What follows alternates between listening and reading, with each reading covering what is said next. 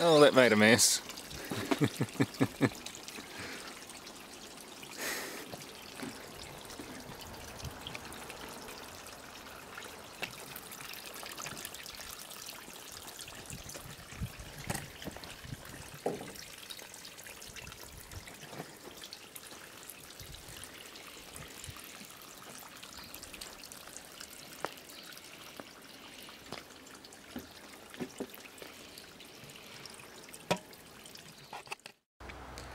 Well, that's about as best you'll get a microwave to pop, short of going straight to compressed air.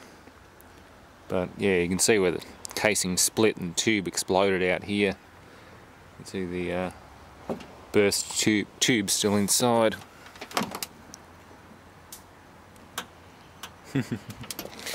That was fun. That was very effective too.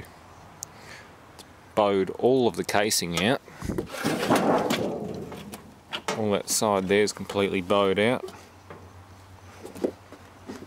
It damaged the magnetron.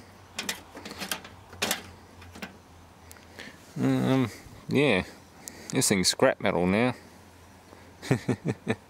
I'll keep the capacitor and probably the magnets off the mag, but this thing never worked properly to begin with.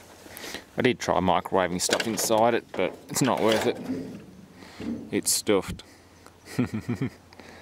So yeah, that's an inner tube in a microwave. Thanks for watching.